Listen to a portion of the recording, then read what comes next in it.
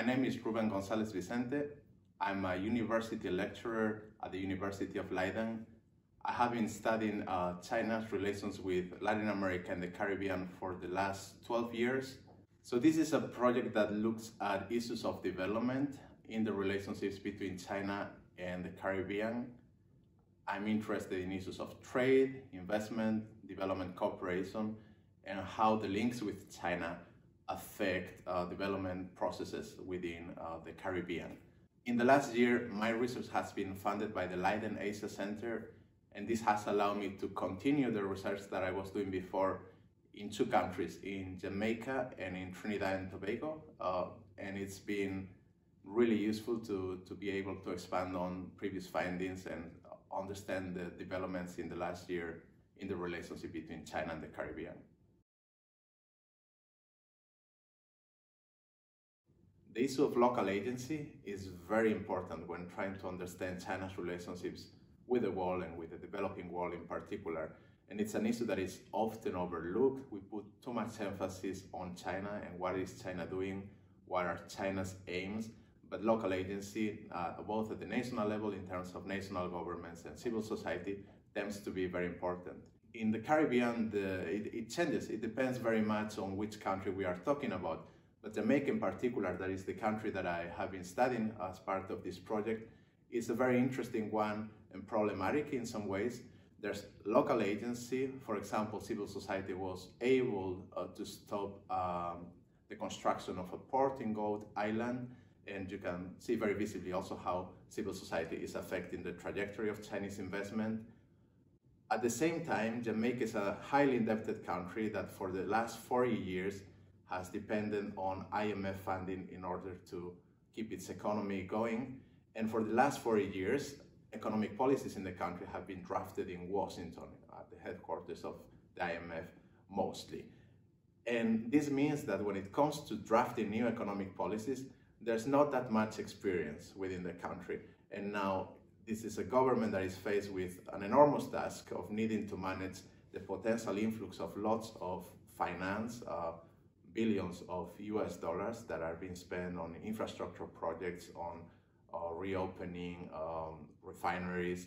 And sometimes the way in which this is managed is not always ideal.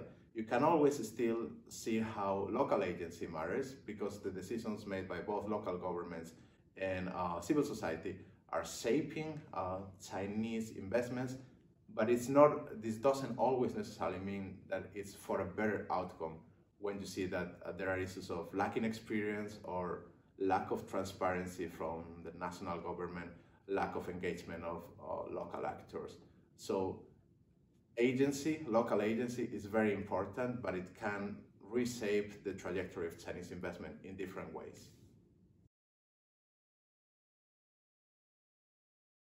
One of the important geopolitical dimensions in a region like the Caribbean is that there are very small countries, sometimes with 100,000 inhabitants, that still hold one seat in the United Nations, which holds the same weight, at least in voting patterns, as that of China, for example. And gaining their favor means gaining sometimes, in some occasions, one vote in support to some of the initiatives that China may be pushing forward in the United Nations. So this is quite important in the sense of how the region can help China to reach global objectives as well.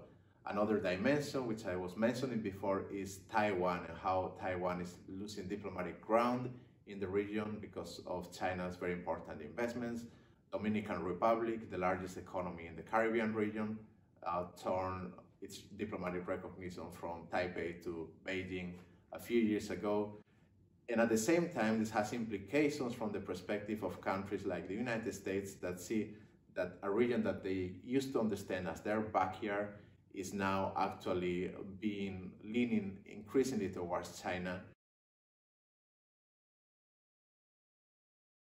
I went to Jamaica specifically to study about an alumina plant in St. Elizabeth in the south of Jamaica.